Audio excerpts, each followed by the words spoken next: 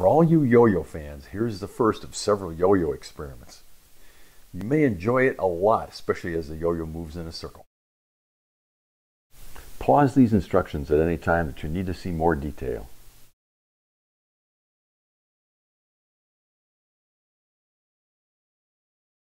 Centripetal force.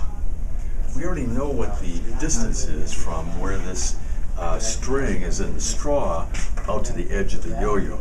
Now, if all goes well, I'm going to see if I just let this go, it falls. But if I make it move around in a circle, it won't fall. If I do it right. Let's check it out. Is it about right? Let's see if I make it go faster. Whoa! It goes up. If I make it go slower, then it'll be eventually just right. Jesse, ready to time?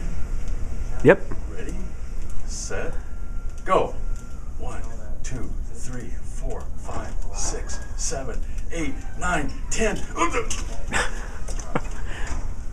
7 seconds. Okay, good enough.